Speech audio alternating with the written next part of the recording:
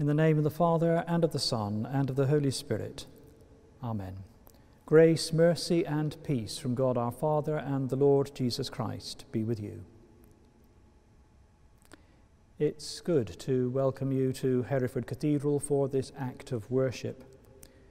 Today our journey through Lent brings us to Passiontide, and we can see that Calvary is much closer now. In the scripture readings, there is a feeling of mounting tension.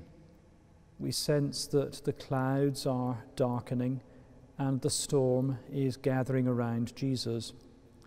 The pace of events is increasing and moving rapidly towards the dreadful climax of Good Friday. So let's begin our worship by opening our hearts to the love that took Jesus to the cross, as we pray together. Almighty God, to whom all hearts are open, all desires known, and from whom no secrets are hidden, cleanse the thoughts of our hearts by the inspiration of your Holy Spirit, that we may perfectly love you and worthily magnify your holy name through Christ our Lord. Amen. The sacrifice of God is a broken spirit. A broken and contrite heart God will not despise. Let us come to the Lord, who is full of compassion, and acknowledge our transgressions in penitence and faith.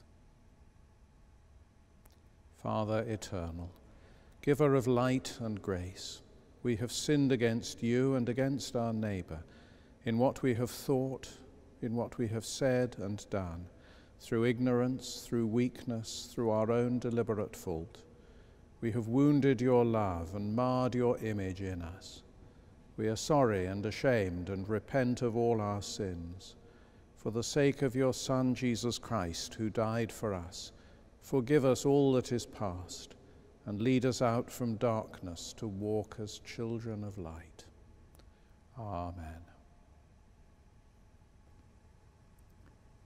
The Almighty and merciful Lord grant you pardon and forgiveness of all your sins, time for amendment of life, and the grace and strength of the Holy Spirit. Amen. Most merciful God, who by the death and resurrection of your Son, Jesus Christ, delivered and saved the world, grant that by faith in him who suffered on the cross, we may triumph in the power of his victory, through Jesus Christ, your Son, our Lord, who is alive and reigns with you in the unity of the Holy Spirit, one God, now and forever. Amen. A reading from the book of Jeremiah, chapter 31, beginning at the 31st verse. The days are surely coming, says the Lord, when I will make a new covenant with the house of Israel and the house of Judah. It will not be like the covenant that I made with their ancestors when I took them by the hand to bring them out of the land of Egypt, a covenant which they broke, though I was their husband, says the Lord. But this is the covenant that I will make with the house of Israel after those days, says the Lord. I will put my law within them, and I will write it on their hearts. And I will be their God, and they shall be my people. No longer shall they teach one another or say to each other, Know the Lord. For they shall know me, and from the least of them to the greatest, says the Lord. For I will forgive their iniquity and remember their sin no more. For the word of the Lord, thanks be to God.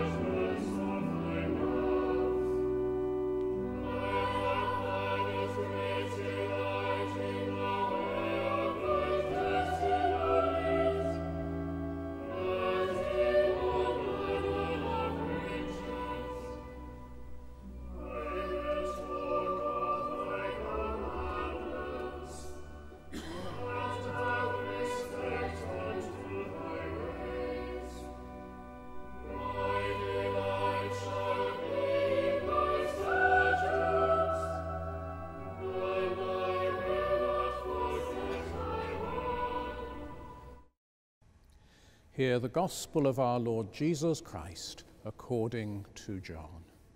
Glory to you, O Lord. Among those who went up to worship at the festival were some Greeks. They came to Philip, who was from Bethsaida in Galilee, and said to him, "Sir, we wish to see Jesus." Philip went and told Andrew. Then Andrew and Philip went and told Jesus. Jesus answered them, "The hour has come for the Son of Man to be glorified. Very truly I tell you, unless a grain of wheat falls into the earth and dies, it remains just a single grain. But if it dies, it bears much fruit. Those who love their life lose it, and those who hate their life in this world will keep it for eternal life. Whoever serves me must follow me, and where I am, there will my servant be also. Whoever serves me, the Father will honor. Now my soul is troubled, and what should I say? Father, save me from this hour? No, it is for this reason that I have come to this hour. Father, glorify your name." Then a voice came from heaven, "I have glorified it, and I will glorify it again." The crowd standing there heard it and said that it was thunder. Others said, "An angel has spoken to him." Jesus answered, "This voice has come for your sake, not for mine. Now is the judgment of this world. Now the ruler of this world will be driven out, and I, when I am lifted up from the earth, will draw all people to myself." He said this to indicate the kind of death he was to die. This is the gospel of the Lord. Praise to you, O Christ. May I speak in the name of the Father, the Son, and the Holy Spirit. Amen. Let us start by making clear what the word passion actually means in a theological context. When most of us think of passion, we think of love, of desire, of romance. The true meaning of passion is, however, different. The true meaning of passion is to suffer, to bear, to endure. It's one thing to suffer and be a victim. It's an entirely different matter to be willing to suffer for a cause and become a victor. There are two themes which present themselves in today's readings. Firstly, Jeremiah's words of covenant. "The days are coming, declares the Lord, when I'll make a new covenant." And the connection with that short period at the end of the life of Jesus, prior to his death and resurrection, known as the Passion of Christ. The concept of covenant was not new to the people of the Old Testament, those whom Jeremiah was speaking to. Different biblical commentaries number the covenants that the Hebrew people had made with God. Some put the figure as 5 covenants, others say 8.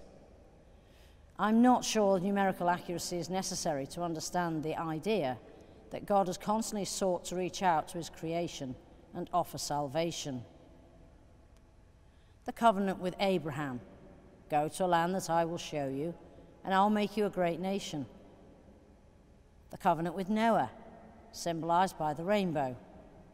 God said, "My bow I set in the sky to be a sign of the covenant between myself and the earth, and never again will the waters become a flood to destroy creation."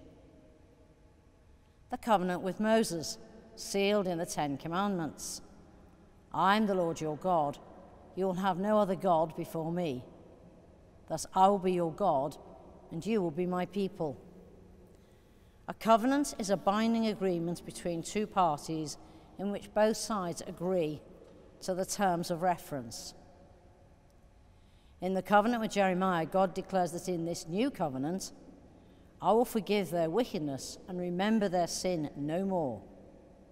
All God asks of his people, for their part, is that they will keep his commandments and statutes and be known as his people. Yet time and again in their history, the people stray away from the faith and fail to keep their side of the bargain. God never fails in his side of the bargain. One of our post-communion prayers goes like this: Father of all, we give you thanks and praise that when we were still far off, you met us in your Son and brought us home. Dying and living, he declared your love, gave us grace and opened the gate of glory. That prayer neatly encapsulates the fact that humanity time and again broke the covenant, yet God, with infinite compassion and understanding, kept seeking ways to renew the covenant with his people, to restore them to a right relationship with himself. The link between the two readings is, of course, brought to fruition in the life of Jesus. Jesus is the means by which God makes his last and final covenant with humanity through the death and resurrection of his only Son. When we talk of Passion Sunday, we are focusing on the end of the life of Jesus, which leads to his ultimate death on the cross and resurrection. In the liturgical calendar, it begins the Sunday before Palm Sunday, when events in the life of Jesus seem to suddenly speed up. All the gospel writers place Jesus in or around Jerusalem at the time of the Passover, that great Jewish festival which records their freedom from slavery at the time of Moses, when their ancestors were instructed by Moses to kill a lamb and smear its blood on the doors, so the angel of death, which would take the lives of all the firstborn, would see the sign of the blood on the doors, and their firstborn would be spared. Jesus had gone up to Jerusalem to celebrate the Passover in order to fulfill an ancient prophecy, and in the full knowledge that both the religious and secular authorities were moving inexorably to initiate his demise. This was to be the new and final covenant, that his death and resurrection would seal in his blood one oblation once offered for the salvation of humanity. What must always be borne in mind is gospel writers wrote from the point of the resurrection first, and then gathered their differing materials in the light of that event. Even a cursory reading of the later chapters of St. John's Gospel make it clear the power of evil was stalking the land. The religious authorities were clearly terrified by Jesus' message of salvation, and his call to the people to repent and to return to the true worship of God. There are many references in this gospel to the chief priests and Pharisees wanting to arrest Jesus, so much so it became difficult for Jesus to be seen in public. There is a discussion recorded that the religious powers were scared of arresting Jesus in the public arena for fear of the crowds with whom Jesus was very popular, and there was a real fear in the religious authorities that the crowd would turn against them. The high priest, Caiaphas, had his own reasons for wanting to do away with Jesus. He is recorded as saying, "You do not realize that it is more to your interest that one man should die for the people than the whole nation should be destroyed." The secular powers represented by Herod the king and Pontius Pilate the Roman governor. They too were equally as anxious about the popularity of Jesus with the people and the message he was giving. Herod saw Jesus as a challenge to his throne, and Pilate feared an insurrection of the people. He was terrified of a revolt in the city. What is not recorded in the Gospels, but is in documentary form recorded by the Roman scribes, is that Pilate had put down a previous insurrection with such brutality the emperor had recalled him to Rome and warned him that such a repeat of this brutality would not be tolerated. So we have a fearful king, a fearful Roman governor, and a high priest with dubious motives wanting to rid the nation of Jesus. Power in the wrong hands is an explosive recipe. What might be termed as the perfect storm was gathering. So desperate were these figures of authority, they even resolved to do away with Lazarus, since on his account many Jews were going over to Jesus and putting their faith in him. Of course, we have the benefit of hindsight. We know that Judas led the authorities to find and arrest Jesus, and in the next 2 weeks we will relive the story, and at the end stand with those who throughout the ages have accepted Jesus as God's Son, whose death and resurrection has sealed in blood the new covenant and restored a right relationship between us and God. The true meaning of passion is to suffer, to bear, to endure. That's the true vocation of all who would call Jesus their Lord and Saviour. Our Christian history, people of the New Covenant, is full of saints and martyrs who have suffered, borne, and endured much for Christ. Some acknowledged by being canonised, but many who just quietly and diligently go about their daily life, bringing the light of Christ into the lives of others. To conclude the prayer to which I referred earlier, Father of all, may we who share Christ's body live his risen life. We who drink his cup bring life to others. We whom the Spirit lights give light to the world. Keep us firm in the hope you have set before us, so that we and all your children shall be free, and the whole earth live to praise your name. This is the new covenant, which is ours to own and ours to act upon, this day and always. And let us walk these 2 weeks in the way of the cross and stand with him at the resurrection on that joyful Easter morn. Amen.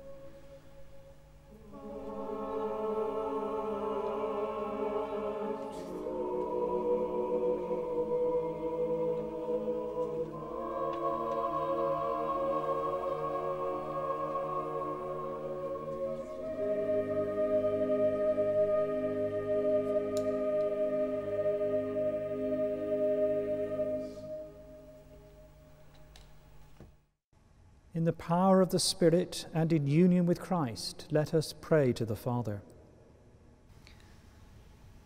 Lord of all life and love, as one of us, you suffered loneliness, temptation, despair, and rejection.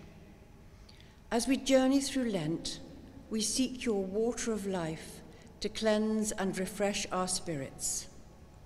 Walk with us through our earthly pilgrimage and life's wilderness, loving, supporting, and teaching us how to bless others through service, how to find strength in weakness, and how to experience growth through repentance and letting go for your name's sake. Lord, in your mercy, hear our prayer. Heavenly Father, we pray that your church here and in every place may offer a living worship to you in your glory and a living witness to the world in its need. In the Anglican community, we ask you to bless and guide Archbishop Justin, our Bishop Richard, Archdeacon Derek Chesney, Rural Dean Guy Wilkinson, and parishes of Kington and Webley Deanery. We also pray for the lay co-chair, Elizabeth Shaler, and for Anne Tunley, the sub-warden of lay readers. We pray for our overseas missions, for their work and dedication. Lord Jesus, servant King, we thank you today for all whose humble service has enriched our lives and those of our communities through modest but real life ways, emulating your life-changing love and goodness. Lord, in your mercy, hear our prayer. Almighty God, we pray for our world in the uncertainty, unrest, and unprecedented difficulties of these times, causing suffering, hardship, and loneliness for so many people. Guide the leaders of our world with integrity and mercy, understanding and compassion as they make decisions for the good of all. Give grace to our government ministers, our Queen and royal family, and all in authority. We thank you for the successful and life-saving research and work of scientists in combating the present pandemic and developing vaccines to protect us all. Creator God, who chose in love to make our world, inviting us to share in its care, renewal, and nurture. Forgive us for the many wrong choices we have made, and during Lent, guide us as we join with you in the reconciling and healing of all things, as by your Spirit you both renew the face of the earth and also restore us in your own image through the death and resurrection of Jesus Christ our Lord. Lord, in your mercy, hear our prayer. Loving Lord, we pray for each other and ourselves, our families, our children, and all involved in education, our friends, and for the strangers we meet each day. We thank you for the many blessings in our lives and for the power of human love. Take pride, selfishness, envy, and bitterness from us, and strengthen us to serve in response to your love by giving freely to others, without keeping a record, by working hard for others without counting the cost, and by being a blessing to others, eager to do your will for your name's sake. Lord, in your mercy, hear our prayer. Healing Lord, we pray for the many people suffering in mind, body, and spirit at this time of great concern throughout the world. And we ask for your blessing on our National Health Service, doctors, nurses, carers, and all who support the sick and those in need. Here we remember those who suffer in our own community, and in a moment of silence, all who are known personally to us.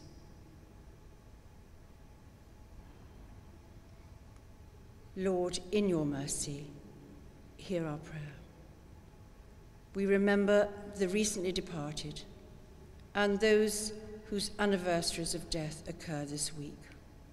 Among them, Eleanor Aviard, Maureen Sheldon, Ray Cole, Pat Wilson, Meriel Elizabeth Jancy, Hubert Pitts, Janet Nancy Blair, Eileen Mary Chilcott, Dorothy Phipps, and Roy Badman. Open our eyes to see the infinite value of every soul, the supreme importance of every human life, and the unique beauty of every individual. May we catch a glimpse of your kindness, mirrored, and your love at work in each person with whom we encounter. Comfort and support all who mourn. Thank you for the lives of those who have gone before us, and may the truth and hope of the resurrection help us to live differently, love fearlessly, and lean faithfully on Jesus for whatever lies ahead. Be our strength in hours of weakness. In our wanderings, be our guide. Through endeavour, failure, danger, Father, be thou at our side. Lord, in your mercy, hear our prayer.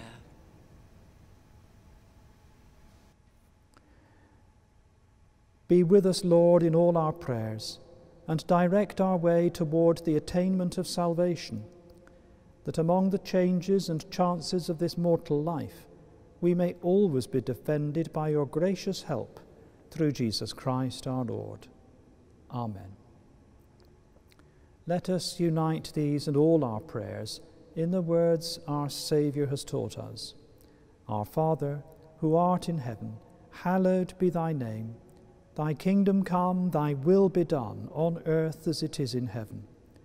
Give us this day our daily bread, and forgive us our trespasses, as we forgive those who trespass against us. And lead us not into temptation, but deliver us from evil. For thine is the kingdom, the power, and the glory, for ever and ever. Amen. Christ give you grace to grow in holiness, to deny yourselves, to take up your cross and follow him. And the blessing of God Almighty, the Father, the Son, and the Holy Spirit be among you and remain with you always. Amen.